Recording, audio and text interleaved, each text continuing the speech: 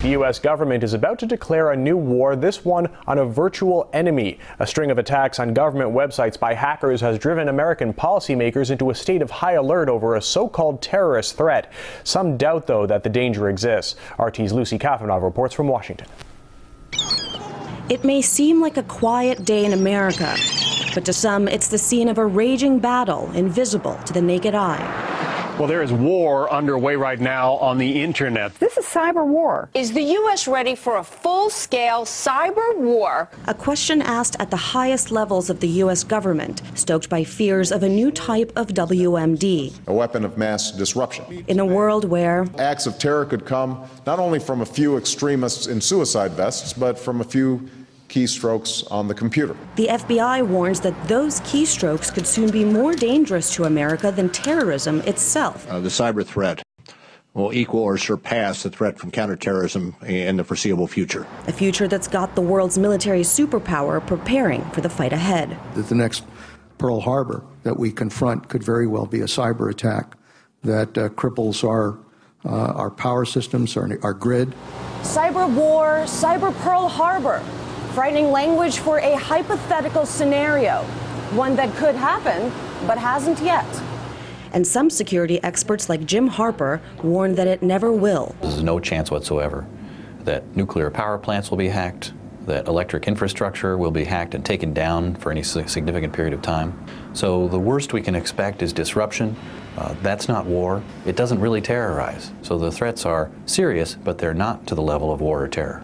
Yet some of the key leaders in the war on terror are now in the business of cyber war. Michael Chertoff once ran the Department of Homeland Security. He now runs a cybersecurity consulting firm. You could have a cyber attack that would be as consequential in terms of the economy and maybe even in terms of loss of life as things we typically associate with war fighting.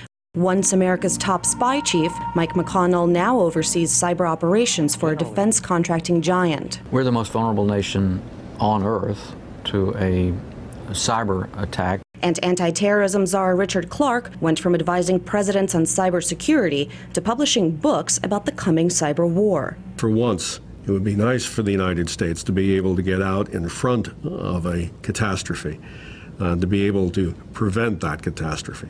We know how to do it. We just need to spend the money. And the money is flowing. The U.S. government will spend more than $10 billion a year on cybersecurity by 2015, in a worldwide market that's estimated at $80 to $140 billion a year.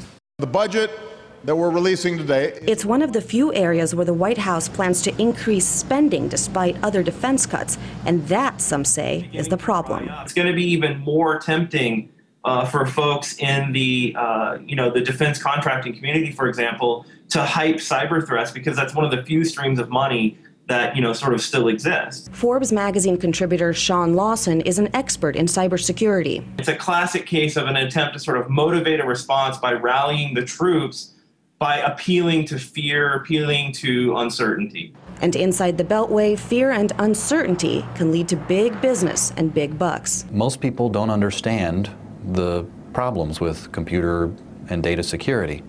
Most people in Washington don't understand, and specifically most people in Congress don't understand. Therefore, the quote-unquote Beltway bandits are in a position to create the problem, to state the problem, and offer their own services as a solution. A battle does rage here, invisible to the naked eye. A war for money, contracts, and power. Lucy Kafanov, RT, Washington.